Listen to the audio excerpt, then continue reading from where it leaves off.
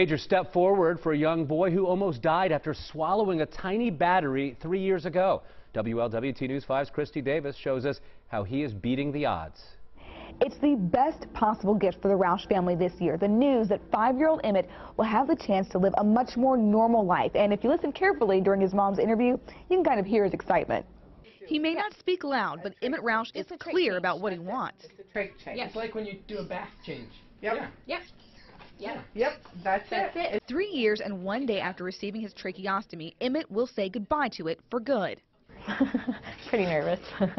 Excited, but nervous. 1, 2, 3. Good job. Okay. A small button-sized battery that Emmett swallowed on his first birthday nearly killed him. He got his hands on it while playing with a remote control. The battery was in there, we think, about 3 days. It had burnt 2 holes, fusing his esophagus and his airway together. The Roush family traveled from their home in Arizona to Cincinnati Children's Hospital for Emmett's treatment.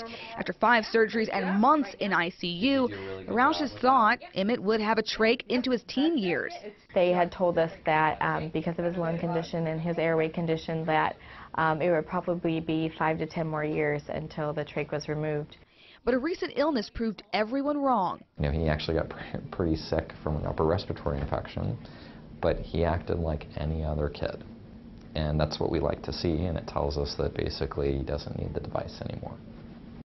Without it, Emmett can live like any 4-year-old, go swimming, take a bath, and his favorite, finally play soccer.